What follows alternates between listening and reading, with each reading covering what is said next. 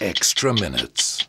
Are there those within the church that don't like this new pope? Well, right now we are in a honeymoon. We love the new pope. Actually, we always did love any new pope, but we love this pope in an absolutely new and enthusiastic way. But as you know, any innovator, this pope says of himself and tells everybody that he's going to innovate. Every innovation is bound to create opposition.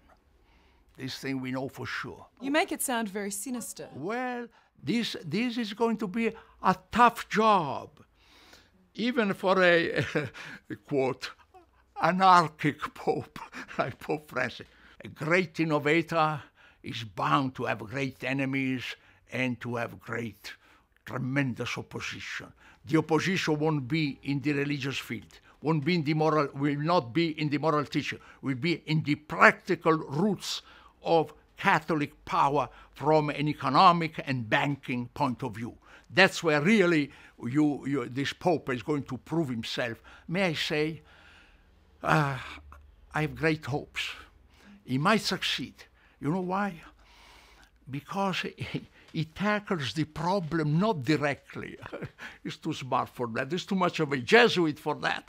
No, but he attacks his enemies. Let's call them enemies anyway. His opposition. He attacks them, I think, from behind, from a side, sideways. How is he different to his predecessors? Now, let's take the two major predecessors, John Paul II and Joseph Ratzinger, Benedict XVI. John Paul II, many people have said, here we have again a new edition of John Paul II. Wrong! This Pope is completely different. John Paul II was a marvelous entertainer, was an actor, was a performer, great performer, capable to charm immense crowds. But he was also on the stage. The great difference is here. A performer, an actor is on the stage. This Pope is not on the stage. The other Pope, Joseph Ratzinger, is a theologian. He's in the library. One was on the stage, the other one in the library. This one isn't with the people. He's on the square. He talks. You know what? When he started saying the first speech, he says, well, have a nice lunch. People, they were incredible, right? He cares about our lunches. That's what the reaction of it. That's why people are going to St. Peter's Square for the first time, overflowing with people, even if it rains. Why? He's one of us. He's one of us. He's one of the people. Yes. He's one of us, and may I say, I suppose his security people must be frightened to death. Because when he's in the Papamobile, you know, the automobile he goes through, he gets out, he goes, you know, he's not afraid.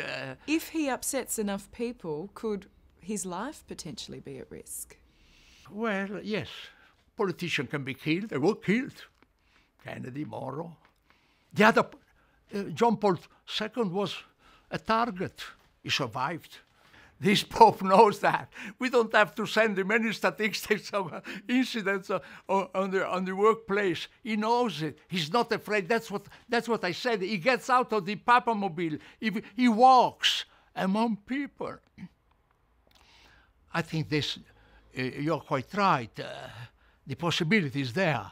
The precedents are there. I praise him. I recognize in him a forceful, fearless leader, great leader, great Pope. To be a great Pope, even for non-believers, first of all, you have to be a great man.